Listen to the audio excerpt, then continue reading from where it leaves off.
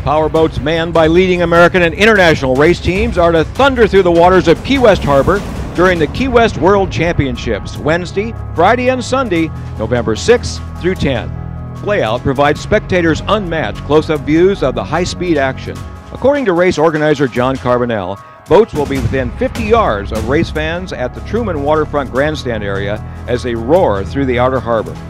Other popular viewing areas include waterfront hotels and Key West's Mallory Square. Among spectators' favorites is the Superboat Unlimited class, which draws powerful contenders competing at speeds that can exceed 165 miles an hour. Watching race times are at 10 a.m., 12:30 p.m., and 2 p.m. on Comcast Xfinity Channel 87 in the Keys and UVerse Channel 19. And be listening on Sports Radio AM 1600 WKWF, online at sportsradio1600.com, or listen on your smartphone at iHeartRadio WKWF.